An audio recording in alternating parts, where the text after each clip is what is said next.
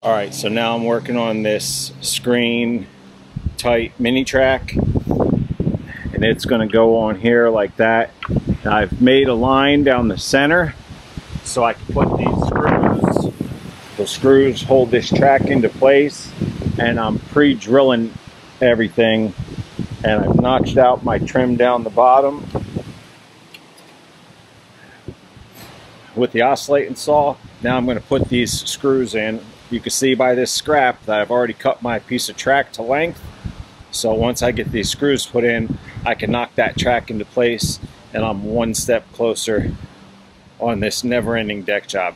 Give me a thumbs up if you've made it this far. I appreciate you guys. All right, so now we're going to go ahead and knock this into place with the mallet. Make sure I put it on the right direction, because that would be way unfortunate.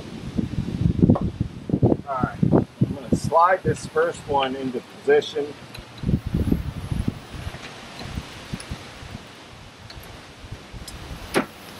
And then the rest of them, get them lined up.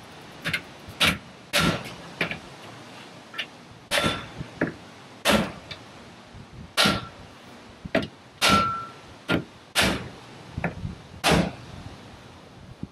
that's all there is to that.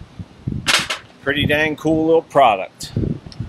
So it's good and tight into position, and then I'll put a little bit of foam in behind that, and we'll be good to go. So for my good friend Brian at Brian's Lois Hills Homestead, check out his channel. I'm making this second step, and I need a 32¼ inch piece of Trex for this second tread here. And the biggest piece I have left is friggin' a ½ inch too short.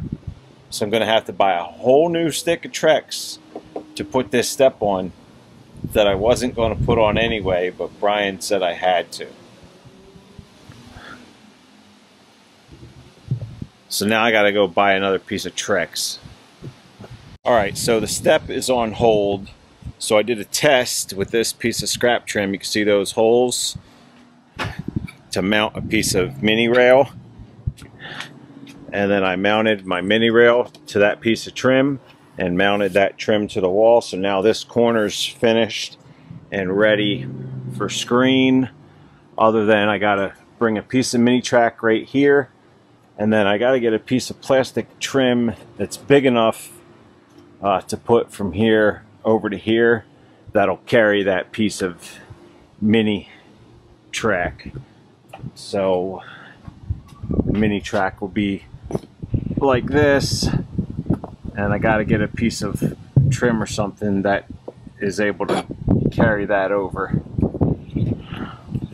All right, exciting update. We picked up a storm door from Depot.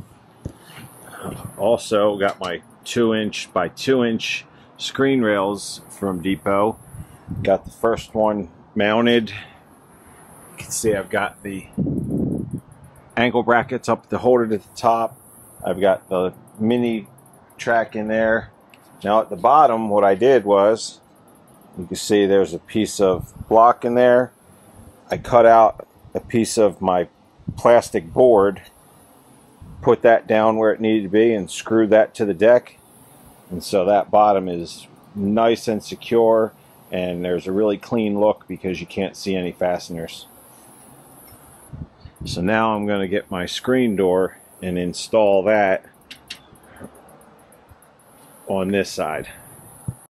So I've got the storm door, which the glass is coming out. We're just using a screen in here, but it came with the glass. So that glass will be for sale. But I wanted to show you, see that white block is what I was talking about. That block will be in there. And then let me show you here with this scrap piece. So the upright will just set right in there like that, and it's held into position there, and then the two pieces of angle bracket hold the top. Now the door is in place, everything works as it should. I do have to put the closer on still, but it looks like I'm going to have to put a little block on here because the closer, there's not enough meat on this for the closer. And then I still need to put a header up on top of there with a piece of screen track on it. I'm not 100% sure what I'm putting up there yet. We'll see. Just a quick update. So I took off this electric outlet here, which is a ground fault interrupter.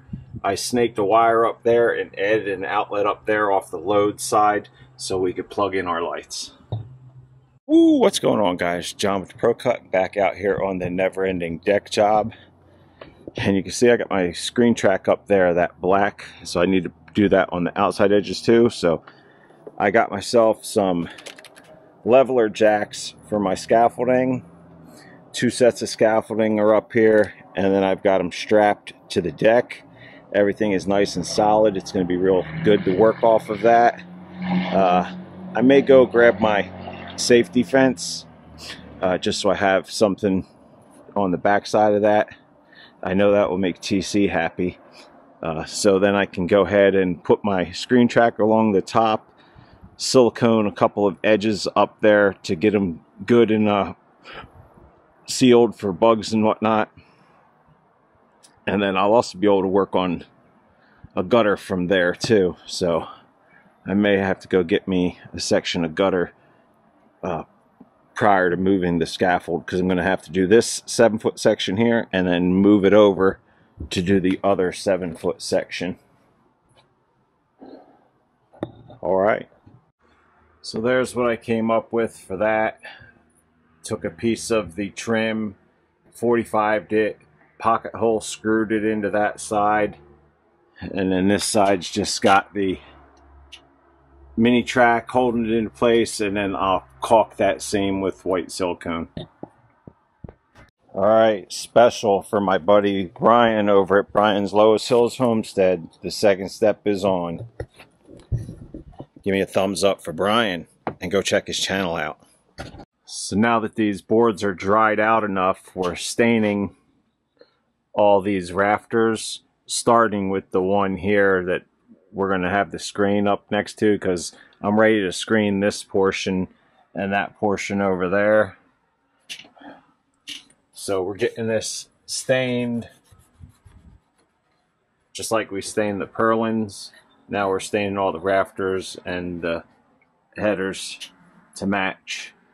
And then we still will need to repaint this white, because you can see where the caulk from the old header stripped some of that paint off of there. But yeah, you can tell the big difference from the bare to the stain. Just makes it look a little richer. And when you're messing with your wood deck, always stain, never paint. Paint's a mistake. It's a treat you get to do every year after the first year you make that mistake. It's a lifetime commitment of your deck. All right.